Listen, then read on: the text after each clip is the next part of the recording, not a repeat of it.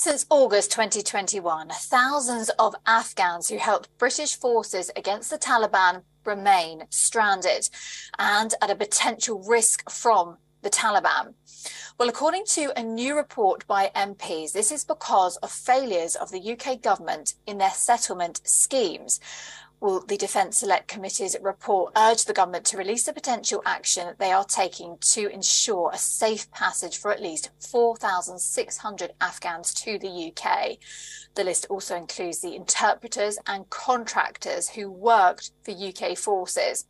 Well, according to the committee's chairman, the withdrawal from Afghanistan was a dark chapter in UK military history. And for the Afghans, they are at risk of harm as a direct result of assisting the UK mission. He also added that the UK owes to those Afghans who place their lives in danger. The UK government, after their withdrawal from Afghanistan, started the Afghan relocations and assistance policy, which is run by the Ministry of Defence. According to the UK Defence Ministry, 6,600 people have been relocated by last November under the programme.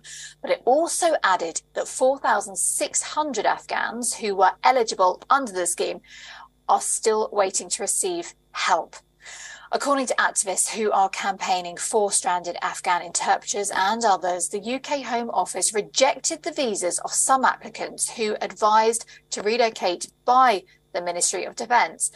Well, this has resulted in a sense of anger and rage in some Afghans who helped the UK. The report also said there is a lack of effective coordination across the government. The report also comes after the Foreign Affairs Committee highlighted serious and avoidable failings in the chaotic withdrawal.